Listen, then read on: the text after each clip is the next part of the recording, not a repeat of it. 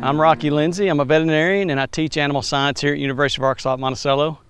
For a couple of years we've been trying to get some sheep out here for our students and for our community, and today we got our first dozen sheep.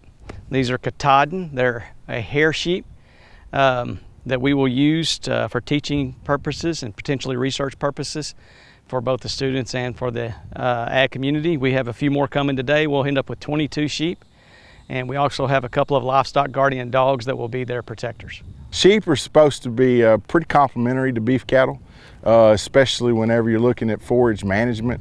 So that is the one thing that I look forward to the most in learning how to take advantage of both animals and them complementing each other, especially for forage management.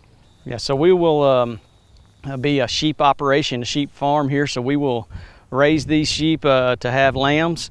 We will vaccinate. We will help with the maternity process, and we'll help with keeping their feet sheared.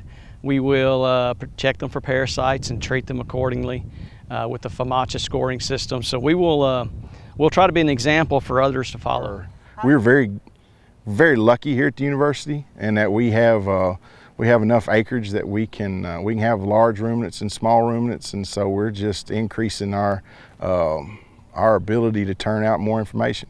So we won't be producing wool. We'll actually be producing sheep for meat. Sheep meat's called mutton, and there's a large community out there that prefers sheep meat and mutton. So we will be providing meat instead of wool, like you normally think with a sheep operation.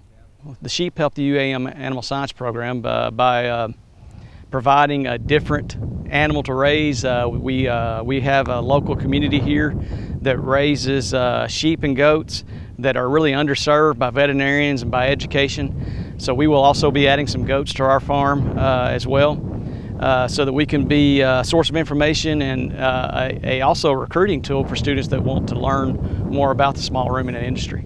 Well, I'll say this, the process as far as getting them today was the simple part. The process for, if you can look around, there's a new fence. You're going to have added fencing. It's an endeavor that we've probably been into for about 2.5 months, getting prepared for this one single day. And we loaded them up this morning, and unloaded them here, and they've really adapted well. They know what an electric fence is, and so it's you know, a little nervous about where they're going to be tomorrow morning, but I'm excited about where they're at today.